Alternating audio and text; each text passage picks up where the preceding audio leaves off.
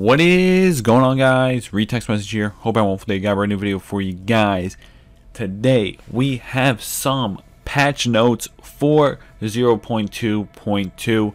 As I'm making this video, it currently is not live yet. It probably will be live sometime later tonight or tomorrow, in which I will obviously update my game and play it and enjoy the game like I have been. So let's get into these notes.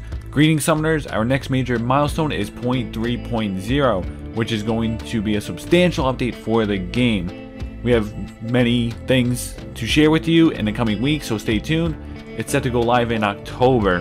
Right now it is September 15th, so we do have maybe 2-3 weeks for 0.3.0. So thank you so much for playing. Here are the changes.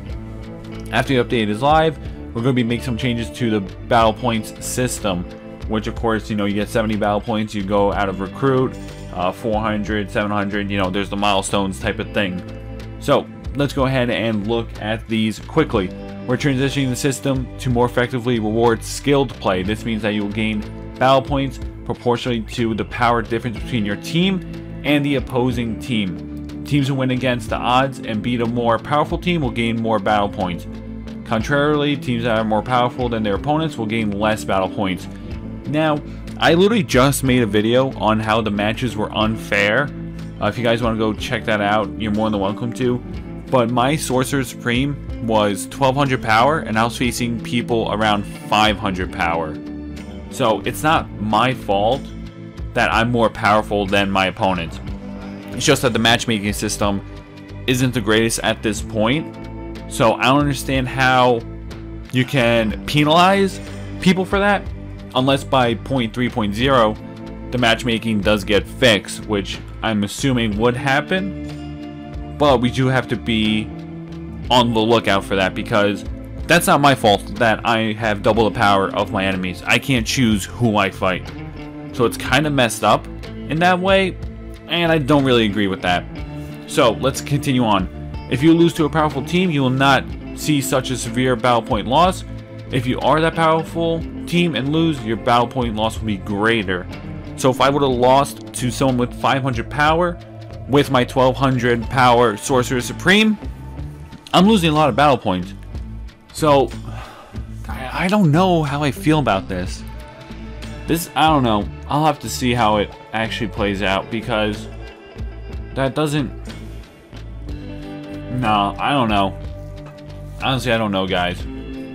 Let me know what you think down below in the comments, because I'm not a huge fan. Alright, I'm not. I have to be straight up and say I'm not a huge fan. To be clear, your current battle point rating will not be changing, just the way you gain and lose. This change will aim to not only reward skilled play, but also alleviate a lot of the frustrations we have seen feedback about when it comes to grinding through Arena Conquest tiers. We also have some champion updates. Web Warrior, Web Shooter's light attack, normalizing melee and projectile light attacks. Spider-Man no longer deals additional damage by being in melee range.